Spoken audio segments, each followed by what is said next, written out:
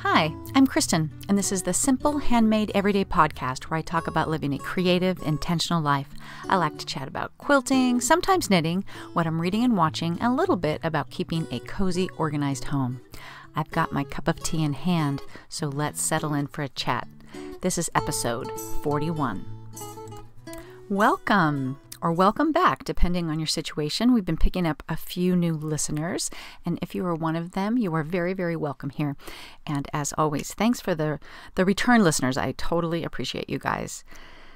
So let's get down to business here. How have you been?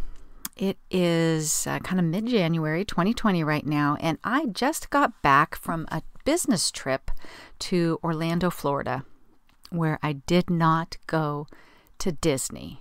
That seems sort of criminal, doesn't it? It actually doesn't hold as much sway with me because I'm from Southern California, so I've been to Disneyland lots and lots of times. But I really could appreciate what a difference Disney World is than Disneyland, just from being around Orlando. We did go into Disney Springs for dinner a couple of nights, which for those of you who are in California is like downtown Disney, but on steroids. It's like it's free and it's just mostly restaurants and shops, but it almost seems like an amusement park in its own right. And the restaurants were amazing. So I've got my fingers crossed that it will be a successful business trip. It could make a big difference to my marketing business, which is what I call my paid work. So anyways, fingers crossed for that. But it's good to be back.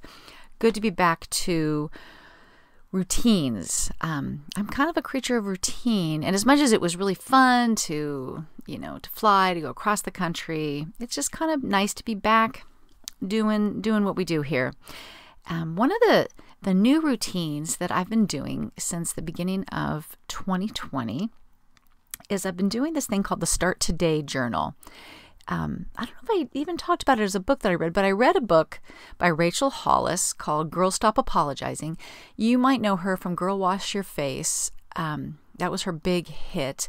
And I have to say, I've got real mixed feelings about Rachel Hollis. She's a little rah for me. I'm just not like her. I am not honestly as driven to make millions of dollars and have a huge business as she is. And that's fine for her. But I think you can still pick and choose the little tidbits. I mean, she's obviously very successful. And I think it's good to pick and choose, what I can take from her. So she talked about this thing. I guess she's got a podcast. I've never listened to it. And about how she journals. And then they turn that into a product, which she says you don't need to buy the Start Today Journal.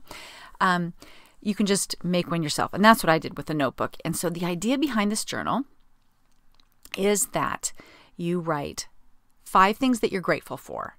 It starts out as a gratitude journal, which I've done before, but this kind of formalizes a little bit. So 5 things you're grateful for, I think of as sort of from the day before, because I do this early in the morning. And they're not like, my family, my health, my home, as much as those are really, that sounded so dismissive, didn't it? It's not like those are not good things to be grateful for, but it was more like the small little things. And by writing down 5 kind of small things that you're grateful for, it kind of primes your brain to start looking for those things during the day. And the more, scientifically, the more gratitude you have, the happier you are. So, they can be things like, for me, I like my travel uneventful. So, a smooth flight, back to drinking like my own coffee, just little things like that. The fact that, my son did all the vacuuming for me yesterday, that kind of stuff. So you start out with 5 things of gratitude, and then you write 10 dreams. And you can go on her website. Maybe I'll try to find it and put a link. What's it called? It's like 10-10-1 is how you come up with your dreams are. You think in 10 years, what do you want your life to look like? In 10 years, what is your ideal life? So that's the first 10.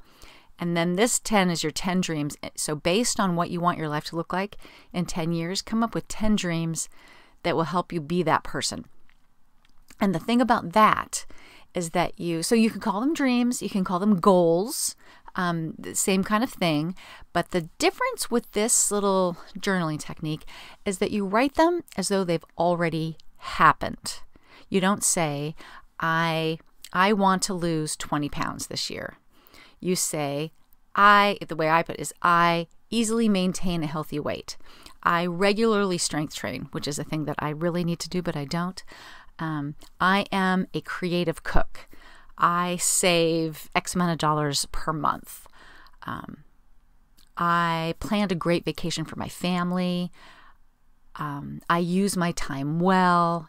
These kinds of things. So instead of saying, like, it's my goal to stay off social media, you can just say, I use my time well. And this really dovetails in very nicely with the atomic habits idea that part of creating good habits is stepping into the identity of the person that does those habits. So, so whether you want to lose weight or read more, I never understand people who have as a goal to read more, because that's just one issue that's not my issue. I read plenty. But so to say I am a reader or I am an athlete, so you get to kind of get into that identity thing. So 5 things of gratitude, 10 dreams written as though they've already happened. And I have to tell you, I try to write them in the same order every day. I've sort of committed them to memory, or I'm trying to commit them to memory anyways. And it's a really good reminder by rewriting the same list every day that, like, okay, I'm saying I'm a person that regularly strength trains, but I haven't started that yet, which is fine because you don't have to start every goal in January, right? But it reminds me that this is something that I'm striving for, and it reminds me of it every day because I'm also the kind of person that says, "Oh, I read this cool thing about how to do this, and I'm going to start doing this," and then I just immediately move on with my life and forget about it. But writing these every day is very helpful. And then the last part of it, which is why it's 10-10-1, 10-year person, what you want to be in 10 years, 10 dreams, and then the one thing you're going to do today to focus on one of those dreams. And she really very much advocates focusing most of your energy on one of those dreams. So it doesn't mean like if I am focusing on strength training that I can't also, be trying to eat right and save money, but your main focus can just be one thing.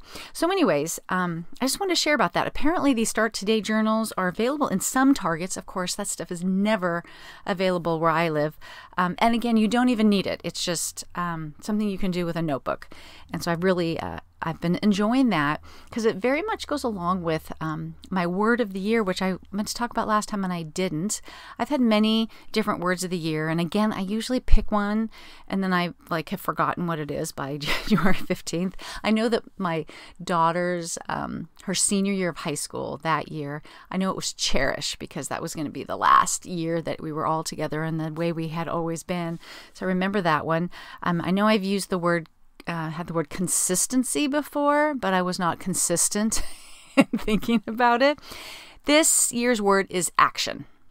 I just feel like I've been doing a lot of thinking and a lot of planning for years now, and it's just time for me to just step out in faith and do some things. So action is my word of the year. And so anyways, I just wanted to share those things with you. So let's pause for a second and talk about what cozy thing we're drinking in our mugs here in January, or if you're in the Southern Hemisphere, and I'm so sorry about all the stuff that's going on in Australia. It's horrible. So maybe you're drinking some iced tea there, or I don't know. So I'm drinking the same IKEA tea that I was talking about last week, and I'm enjoying that very much. Apparently it means in Swedish, I'm going to forget now, roughly translates to taking some time for yourself. And I've already forgotten what it's called because it's just a bunch of alphabet soup to me. I'll put it in the show notes. It's a very nice black tea with a little bit of fruitiness to it. But I actually wanted to talk to you about this tea that I bought my daughter Chloe for Christmas. It's Harney & Sons Paris. And I just, I was intrigued by the name of it. And it is a fruity black tea with some vanilla and caramel notes to it. And it's delicious. And I've mentioned a million times that I'm not really into flavored tea, and I wouldn't really call it overly flavored. But my daughter loves vanilla, and so it was perfect for her. So for Christmas, I got her the perfect tea maker and some Harney and Sons tea, and that's where you put the loose leaf tea, which is what I got here, and into the perfect tea maker. You pour it with your boiling water. You let it sit for however long, like 3 minutes, and then you take the whole little perfect tea maker and you put it on top of a mug, which pushes up a little mechanism in the bottom of it, and then the tea just drips right into your mug, but the tea leaves behind. And when you're buying quality tea, you can use those leaves a couple of times. And so, so I like to do this in the morning. I make my first cup of tea, and then a couple hours later, I just boil some more water and pour it back in the perfect tea maker. And I could do that like 3 times, which makes the more expensive, high-quality loose leaf teas a lot more affordable if you think about that you're getting 2 and 3 times the number of cups from them. So, Harney and Sons, Paris. I loved it very much. I will put a link in the show notes. Fat Quarter Shop is a one-stop show for quilting fabrics and supplies for quilters around the world. They stock quilt shop quality fabrics, pre-cuts, quilt kits, patterns, notions, and even cross-stitch supplies. This month, Pure Element solids from Art Gallery Fabrics are the basics of the month, which means they're 20% off. Their unique dip-dye techniques leads to the most brilliant colors ever. All dyes are the most environmentally safe to use in the sewing industry. Often known as Pima, their premium cottons have the softest feel and lowest shrinkage of any solid you'll find. I'll put a link in the show notes. You know what? I'm using Art Gallery Fabrics, including the solids, for a project that I'll talk about in a little bit, and I have to say that fabric is so soft, so I'm absolutely loving that. Let's talk quilting, and let's talk about the Fat Quarter Shop again for a second, because they are sponsoring an event called Pillow Fight on their blog, The Jolly Jabber. So I've talked about this before. Fat Quarter Shop has a publishing arm called It's So Emma Patterns, and they have published a book called Pillow Talk by Adidas Sitar of Laundry Basket Quilts, and it's a book of 25 beautiful pillow patterns. And so what they've done is they've taken different quilters in the industry and pitted them against each other, each one making a pillow, and then asking the public to vote on the best pillow. And they have a whole chart, like brackets, like for football or something, on the Jolly Jabber. The first week was Kimberly Jolly from the Fat Quarter Shop and Adidas Sitar going head to head. I think Adidas Sitar won. And then the second week was Elise and Emily, and Jen from Heritage Threads went head to head. And I don't even know who won that one. They were both amazingly beautiful pillows. But I bring this up because the day that this podcast goes out, my BFF, Minky, Kim, and I are going head to head. And I need to activate the masses of Simple Handmade Everyday listeners to go vote for me. Or should I just say, go check it out and vote your conscience. But so yeah, I'm very excited about this. I talked last time about the fact that I actually very unimaginatively used one of the kits that Fat Quarter Shop is offering. So they are the fabrics and the colors that Adidas Sitar had imagined, and that kit was such a treat to use because they were diamond shapes, and so everything just matched up so perfectly. So it was a lot of fun. So please go vote for me. I will put a link in the show notes. Go do it now. I will wait. The other thing that I've been working on is if you belong to the Hand-Pieced Quilts Along Facebook group, and if you don't, I will put a link in the show notes. Patty and I announced that there will be a Hand-Pieced Quilts Along 2020 happening. I am madly sewing my little fingers off now, trying to get that quilt top done. I have redeveloped that callus on my left middle finger where I hold is under the fabric, and as I'm piecing, as soon as the needle goes through the fabric and hits my finger, then it's time to sort of go back up again. And so yeah, I had lost that callus because I hadn't been hand piecing, but man, do I have it back. And that poor little finger's been stabbed thousands of times at this point. But it was nice because when I went on my trip to Orlando, I was able to take the hand piecing with me, and I was able to hand piece in the airport. And on the airplane, I was in a center seat, and you know what? I'll admit that I was a little embarrassed to get it out. It's so much easier, honestly, to knit in public than it is to hand sew, because you just need, more gear, more gadgets. But I just got over myself, and because I want to take step out pictures and stuff for the blog post that will accompany the hand piece quilts along, I would just kind of sewed together units, and I wasn't able to really finish any blocks, but I got pretty far, and I've put together 3 blocks since I've been home, and that's just been really fun. And again, I'm using Art Gallery fabrics for that, a curated bundle called Color Master in this really icy blue. I've had a few little sneak peeks in my Instagram stories of just what I've been working on, and I'm just loving the feel of this, the fabric. So that's been super fun. I don't know if I had my quilt back from the Long Armor for my last podcast. I kind of think maybe I didn't, but my Sweet Confetti quilt came back from the Long Armor, who is Deanna Sanzano. And I love it. I love it. I picked a different motif, and it's very swirly and feminine, and I'm really looking forward to binding that, but that is going to definitely take a back seat until I get this hand piece quilt along quilt done. But I've sat down and I made a list of my whips and UFOs that I really want to get done this year, because I just am done with carrying these things forward year to year. And I wanted to share with you 2 ways to sort of stay accountable for moving forward on these projects. I've talked about this one before, the 1 monthly goal by Patty of Elm Street Quilts. Every month you can, on Instagram or on your blog, just sort of make a statement about, share what you want to finish that month. And then at the end of the month, you do a little check-in, if you've done it, again, with a picture or something. And she has a link up on her blog, and you can win prizes. And she has amazing sponsors. So that's kind of a little, fun way to stay accountable. I've done it a couple times. I'm usually just sort of not organized enough to do those posts, but I encourage you to do it.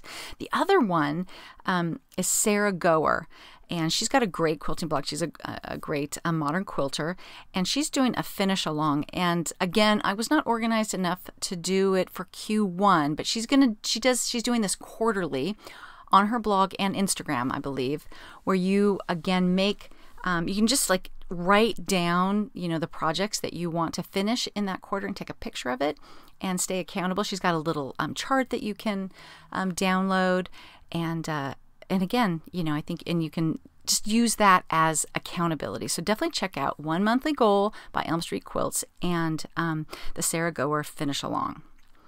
I've got some books that I want to talk about too, so I've already got them piled here. I've already talked about Pillow Talk.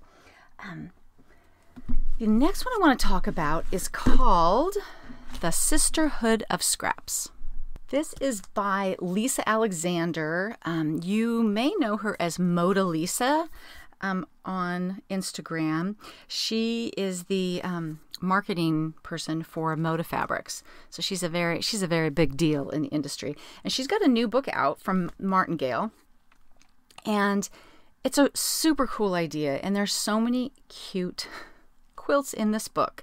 So it's obviously all about scrap quilts. And she talks about how the quilting industry, how we quilters, it's like a sisterhood. And there's even a little certificate at the back that you could frame and put in your sewing room saying that you are an official member of the Sisterhood of Scraps. And so the idea of this book is that she picked 6 quilters in the industry, most people you may know, and they would each design a quilt based on some sort of a block, squares, 9 patches, 4 patches, half square triangles. So they would do one, and then she would do one, and they're presented, like one after another. This reminds a little bit of the Sunday Best quilts that Corey Yoder and Sherry McConnell did, where they each, again, each did a quilt based on the same sort of design specs. So some of these quilters, the designers in the book are Lori Simpson, which is from Simpson and Minnick, fabric designers, Sandy Klopp, Cheryl Johnson, Kim Brackett, Barbara Brackman, Susan Aki. Do you know her? She is Yard Girl 60 on Instagram, and her work is amazing, and she's also a super cool cross stitcher. So these are the people that she invited to do patterns with her. So like the first one, for instance, is called 49er. It's by Lori Simpson, and it's based on 4 patches and 9 patches, and hers is a bunch of blues and off-whites, and it looks amazing. And then Lisa did one based on those same 2 blocks, but just put together very differently, and she used much brighter colors, like lots of reds and yellows and greens and blues, so it's more of a kind of a rainbow. It's beautiful, but they look very different from each other. So it's so just it's kind of inspires you to say, you know what, we can use these same units, but we can use them very differently, and we can use up your scrap pile. So there's ones based on log cabins and half square triangles, 2 basically riffs off of A Trip Around the World, which is a quilt that I really need to make. I really need to do the trip around the world. Yeah, it's definitely a bucket list for me. And then for Barbara Brackman, she picked you might know her as a quilt, she's like a quilt collector, so she pulled an antique quilt out, and then sort of remade it in a more modern way, called the mini orange zigzag. So definitely, if you're looking, if like it's on your bucket list to deal with your scraps this year, Sisterhood of Scraps, totally recommend that book. I will put a link in the show notes, and for your pleasure. The other book, I love getting books in the mail. It's so exciting for me. Is called Patchwork Gifts, 20 Charming Patchwork Projects to Give and Keep. And it's by Elise. Oh, and here, I'm not sure I know how to say your name, Elise. I'm going to say Baek. Elise Baek. B-A-E-K. I'm sorry, Elise, that I don't know how to pronounce your name. This is a gorgeous book. It's by Tuva Publishing. And this is also really very scrappy and patchworky. So let me just tell you, I'm going to open this book. I'm going to look at it. It is not just a quilting book, but it is very patchworky. It's one of those books that have a lot of fun little projects. So if you want a quick win, if you are doing swaps, or you want, just to give stuff to your friends for gifts, for when you go over for dinner, hostess gifts or housewarming gifts, stuff like that. Perfect book for that. Also, you can obviously use whatever fabric you want, but this is definitely a book that has a lot of Liberty inspiration, a lot of flour sugar from Lucienne, that sort of flour sack kind of look, Japanese print kind of thing, like a lot of super cute gifts. There's going to be a book tour for this one, and I'm super excited about that, and I am very much figuring out which one of these adorable projects to make, and I have not decided. There are several coaster patterns, one that looks like little houses, and one that's circles, a little mug rug with flying geese, a glasses case, a cushion, a notebook holder. I might do that one. A linen and scrappy notebook cover. I could make one for my Start Today journal. Okay, that might be what I'm going to do. Several little trays, little patchwork, like based on a log cabin block, little trays to keep, buttons or notions in, luggage tags, and a passport holder, a baby quilt, little lavender sachet. So it's one of these very small project kind of books, but they're just adorable, and there's these little mushrooms on the cover that are just so sweet. I think they're like a pin cushion. Super, super cute. So I'm going to be making a project from this book, and I'll keep you posted on that. But I think you can pre-order this now on Amazon. It's called Patchwork Gifts, and obviously I will put a link in the show notes. And if you're thinking about it, just, if you wouldn't mind going through the show notes, I do get a tiny little affiliate income from those kinds of things when people purchase through that way. And that just kind of helps me, kind of keep the whole podcast thing going. So I appreciate that for what it's worth. Let's move on to books. I have been, as I was last podcast, again, working my way through the Clifton Chronicles by Jeffrey Archer. I get so obsessed with these things. So I think I talked about the fact that I started listening to these because I've read them before to help me go to sleep when I couldn't sleep. So I completely missed large sections of it, but I sort of started paying attention around the middle of book 2. And then I've done book 2 all the way through, I think, book 6, and I can't get book 7 from Libby. So the very last book, which is sad because I would have liked to finish it off. I'm going to keep my eyes open for that. But when I ran out of those, I realized that I had not listened to book 1 and I'd missed about half of book 2. So then I wrapped around and I finished book 1, and now I'm on book 2, and I will probably abandon it once I get to the part where I started. So silly of me, but and in the not the Handpiece Quilts Along Facebook group, but the Simple Handmade Everyday Facebook group, several people have been saying that they have been reading and listening to those too. So it's not just me. They're very popular. So I definitely recommend those, as I keep talking about. But I feel like since December till now, I've listened to all the Louise Penny books and all those Jeffrey Archer books. So it's like 12 books. I've been obsessively listening to audiobooks. I'm a little worried about my hearing because I've always got earbuds in, and I usually just do one earbud. And I got those wireless earbuds that are like AirPods, but they're knockoffs, and they sound just great, like for when you're listening. But I've learned that the microphone on them isn't the quality of an AirPod, but they cost like $35 or $40, and AirPods are like $170. So, I think I did okay value-wise there. But anyway, so I've been just obsessed with those. The other book that came up in some sort of Facebook group I'm in is a book, and it's not a new book, but it's called Steal Like an Artist, 10 Things Nobody Told You About Being Creative by Austin Kleon.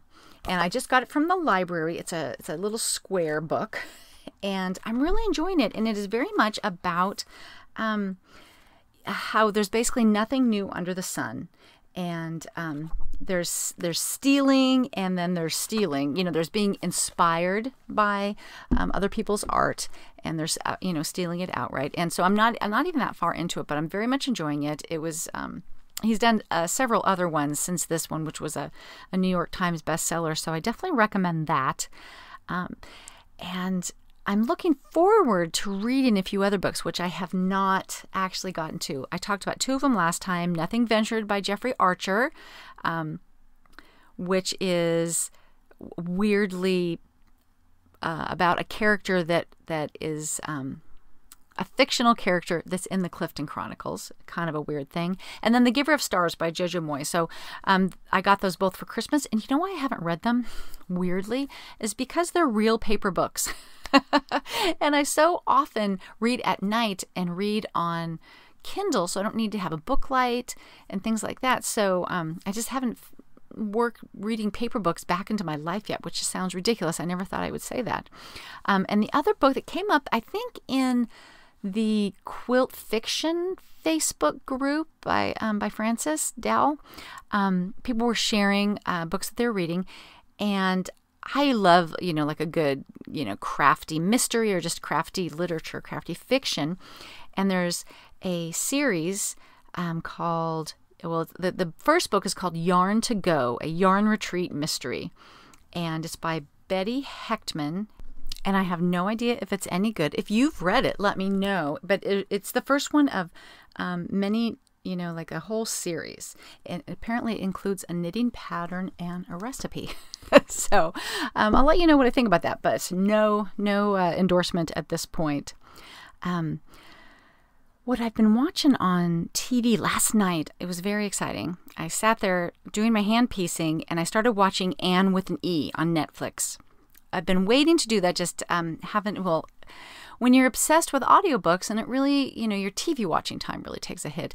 What I was deciding, that this whole sewing, especially hand sewing, but also machine sewing and knitting, it's like you can have 2 hobbies at the same time, that you're sewing and reading, like listening to an audiobook, which is kind of amazing. So it's funny, as I've been listening to a lot of audiobooks, I feel like an idiot just sitting there listening, where if I was reading a paper book, then I wouldn't feel dumb sitting there.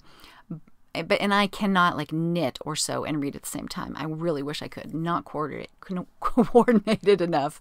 But yeah, I was like, wow, I get to, listen to this book and sew at the same time. It's, like kind of an amazing thing to stack your hobbies like that. But I started Anne with an E. Man, do I love the casting of Anne, of that whole show. The Anne is perfect. She's got the red hair, and she's not overly beautiful. She's exactly what Anne is supposed to look like. The Marilla is cast perfectly. Matthew is cast perfectly. So really enjoyed that. They are so far afield of anything that ever happened in the books at this point. So you kind of have to let that go, which was a little weird for me. Is this the third season? I feel like this is maybe the third season. So at the end of, I'm going to say the first season, it started to veer off. And that's totally fine. I'm rolling with that. But yeah, there's a lot of fun things happening this season. Her having some friendships with the indigenous people there in Prince Edward Island, and a little bit of looking for her birth family. So that's been really fun. I'm only 2 episodes in, and so yeah, I don't even know how many episodes there are, but I'm super excited to get that going. My husband and I have been watching we actually just finished the latest season of Better Call Saul, which is a spinoff from Breaking Bad. It's like Breaking Bad light in a way. And so totally love that. I need a new PBS series is what I really need. I wonder, no, I think I've done all The Crown, but yeah, I need to like go back to the PBS app and see if I can rewatch or find something new. So if you have any British, cozy mysteries, or, any of the period shows that I've never talked about, just feel free to share them with me, because I'm looking for some new things to watch. I wish I could find Shetland, which is a mystery series that's in Scotland. I really wish I could find the rest of those seasons. They tease you by, like they drop 4 seasons, but I think there's 3 other seasons, but I don't even know where to find them. So anyway, so that's what's kind of going on.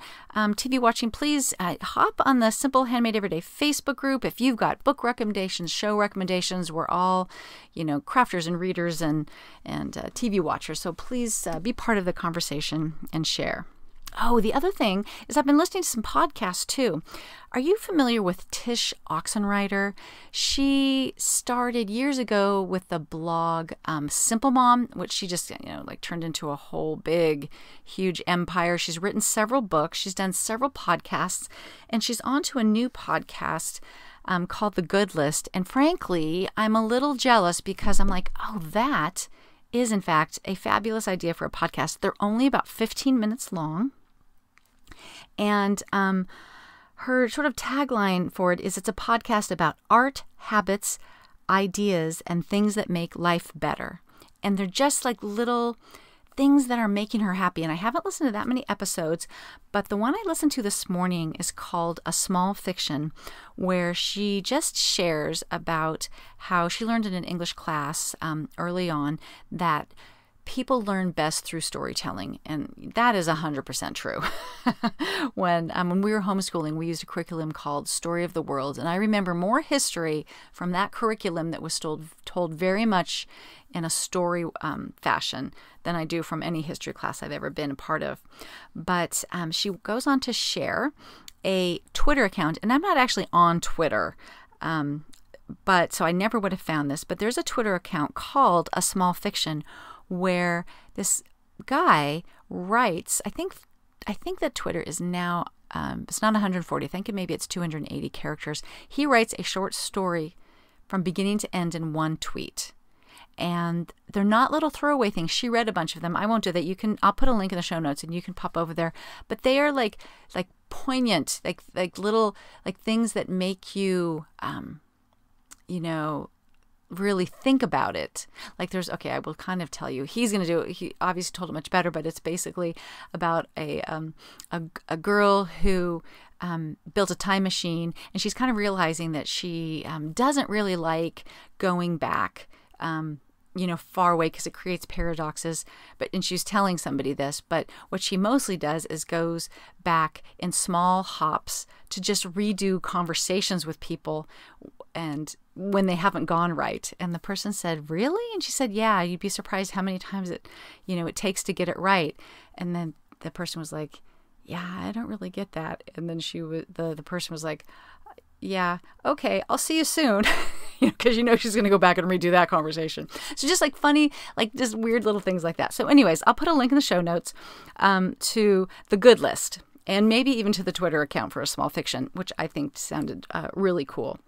The other kind of random thing that I wanted to talk to you about is Lisa, who is the Curvy Quilter on Instagram, who makes like amazing like cathedral windows, quilts and pin cushions, and like she does a ton of stuff with quilting in the rain as fabric.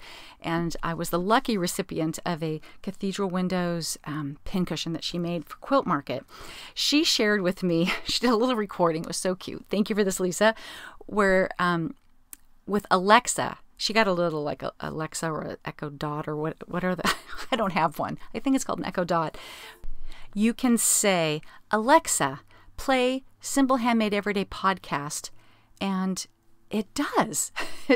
So she did this little recording where, I have very long episode titles. And so, it kind of went on and on and on as she's reading Alexa is reading the title. But anyways, if you have one of those little smart speaker things, you can definitely play the podcast by just giving that command. And I thought that was very cool. So thank you for sharing that. Let's move on to homemaking. I'm going to just keep preaching Fly Lady to people because so many people are getting in touch with me saying that I am back on the Fly Lady routines and it's being really helpful. If you want a little inspiration, my guru, Diane in Denmark, who's way more my guru than the actual Fly Lady, has a new series going on right now called New Year, New You, where she actually has embedded videos that she did a few years ago. Like she's rerunning the series. So she introduces them and then she reruns them. And there's something interesting about that. She is a huge proponent of this thing called dressing your truth. I don't know. Someday I will talk about dressing your truth, but it's a whole, how you've got like the Myers-Briggs or Enneagram. Well, this is just another way to put yourself into a little box.